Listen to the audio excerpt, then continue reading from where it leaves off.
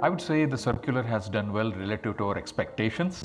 But if you just look at the size of the opportunity versus what we have done, I think the many challenges remain. The recycling, despite large opportunity, it's not just one solution that will fit everything.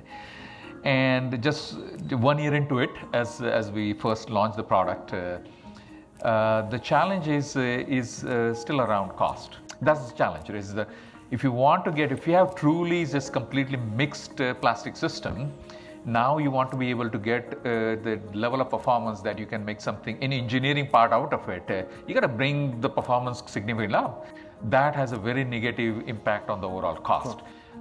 The way I see is that we will continue to advance is coming up with a compatibilizer technology that is cost effective. But at the same time, there needs to be broader adoption from the big names, right? When you earlier showed that the commitment that these companies have made, but many times what you see is that those commitments versus the actual progress, there is a big delay, big gap. Yeah.